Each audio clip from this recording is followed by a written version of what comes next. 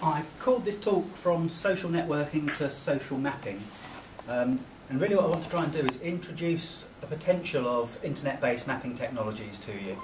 I will inevitably be talking about technologies, but I don't really want to fill your head with acronyms and technology. It's more about trying to illustrate the potential for this, what is a relatively new and rapidly evolving technology. So, as Sue said, I work commercially under Cuttlefish Multimedia, but I also work as a researcher for PhD research at Pervasive Media Research Group at DMU. Pervasive means basically everywhere and embedded in everything. And really, I guess the essence of what this talk is about is to demonstrate how technology, in particular some of these social technologies, multimedia technologies, are becoming genuinely pervasive. They're built into various devices, they're built into how we work. But they're also, and it's very interesting to me, is they're developing an understanding of where we are. And as soon as these technologies know where we are, they can also deliver a lot of very interesting and valuable things. Now, location. I've sort of been saying this for the last 5 years, that this year is the year that location-based technologies are really going to take off. Well, 2009 pretty much has been. Location has become a really important part of people's internet experience. It used to be the case that the internet was said to make location irrelevant. When I started using the internet quite early on in the early 90s, in fact my research was about making distance and irrelevance, location and irrelevance. So we would set up projects where designers could work together over large distances using some of these early internet technologies. And probably for the first 5 years or so, it was a repeated sort of statement that on the internet, it doesn't matter where you are, you can be sitting at the top of a mountain, so long as you've got a network connection, you can collaborate with people, you can do your work and so on. And of course that is very, very true. I think all of us probably communicate with people over much larger distances now than maybe 5-10 years ago. You can have colleagues in Japan, America and so on, subject to time zone differences, you can work together quite easily. However, what I think we're seeing is a shift at the moment. Location relevance won't disappear, that's a great thing about the internet, but we're starting to see the rise of location being the centre of your internet experience and of people's use of the internet. And I would say it's about to become the most important thing that the internet knows about you. Where you are in physical space allows a whole range of different services to be delivered to you. I'd also argue really that it's a game-changing shift in how the internet works and how we use the internet. I would not be surprised if in 10 years' time the majority of our internet interactions are location-based ones. That's not because we're necessarily using maybe our static network connections less, but there are more and more opportunities for information to be provided based on your location. So the sorts of things that a location-based service might offer is, if the internet knows where you are, then location-based search can become very important. Likewise, navigation. We're probably quite familiar with sat-navs now. But location-based search, if you're searching for a taxi company standing outside Phoenix Square, you type in taxi company, well, it could actually not only make sure that you only get the taxi companies who serve this area, but potentially it could even find the nearest taxi and blip them and say, come to this location. We also, I think, have the potential for what you might call a caller location type service. I believe that caller ID was probably one of the most understated revolutions in communication technology in the latter part of the 20th century, when we went from not knowing who was calling us to, first of all, knowing their number and then via lookup, knowing who the person was. The whole way in which we use telephones changed, and it was a very subtle revolution. It didn't make the 9 o'clock news and so on, but it radically changed how we use communication technology.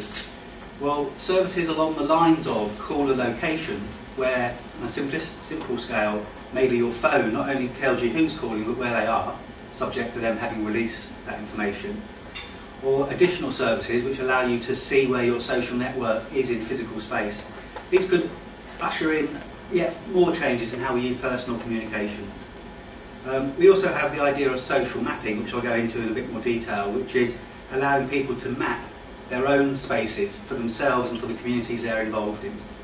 An example of that I often use is a nice new building like this, how you see it as an urban planner and how you see it as somebody like a skateboarding kid is very different. A skateboarder sees a nice ramp coming in, sees some walls that they can slide on and so on. They have a very different conception of the space to, well, really, myself, urban planners and so on. And I'm particularly interested in allowing people to articulate their views on space and their role within an environment. I'm also going to talk about something called augmented reality, which is really taking a lot of this location-based technology and presenting it in quite exciting and potentially quite seamless and very easy to use way. And then I'm going to mention the personalised advertising angle, which, if you like, is the driver behind a lot of these technologies. Companies think if they know where you are, they know where their products are, they can, for example, you can walk past McDonald's and you'll get a personal advert sent to you to say that just for you it's half price today and things like that. And a whole range of other potentially horrendous services that might be delivered based on your location. A number of key enabling technologies have made the growth in mapping possible really over the last few years. One of them, of course, is fast mobile internet. We can now deliver high-speed technologies or high-speed connections to mobile phones and to laptops and so on, wherever they are, to an extent. Within urban spaces it's normally pretty good. Rural spaces, I was at my wife's parents at the weekend and they haven't got Wi-Fi, they haven't got any mobile phone coverage, and I sort of felt a bit isolated really for the afternoon. I've got no way of checking my mail or people getting in touch with me.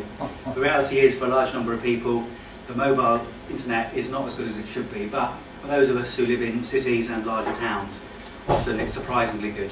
In fact, I'm using for today's presentation this little gadget here, which creates a little Wi-Fi hotspot around itself. It connects to the 3 network and then shares that connection to a number of devices. And apparently it's a technology that you might be interested in, I think, some of your projects. Which I think is quite amazing. I get a nice high-speed connection. I can use it on up to 5 different devices, and I pay £7.50 a month for it. So fast mobile internet has been a key enabling technology. GPS, the constellation of satellites surrounding the Earth that allow us to, with a fair degree of accuracy, tell exactly where we are on the planet. GPS is now built into most new mobile phones. We're starting to see them appear in cameras, tracking devices and so on. The accuracy is something in the region of 10 metres. Also, they don't work particularly well indoors, so it's very powerful technology but has its limitations. But the mere existence of GPS has enabled a lot of new things to happen. We also have some new mapping services that are providing information at a scale and sort of a level of detail that just 10 years ago would have cost an absolute fortune, whereas now, for example, I'm going to shoot off to the internet. Let's see if that's still, if my wonderful device is still working. I think it's to wake it up. So we have services like Google Maps, which have easy to use interfaces on the whole. Within them they have an extremely high degree of accuracy, and particularly in Western areas, but also the majority of the world has at least some Google Maps coverage. And services like this allow us to present information on a map-based interface. And like I say, when Google launched this, it was quite impressive, but now, as well as having the ability to map, to look at satellite views, of course we have Street Map emerging now, which is this ability to explore from a street level view a large number of cities around the world. If I grab the little man and just wait for it to load, what this should show me, those little blue areas, are where Google Street Map has coverage. So actually France that's grown quite a lot since I last looked at it. France and Netherlands are doing very well. We haven't quite got as much coverage here. But we do have Leicester. No, we don't have Leicester, we have Coventry.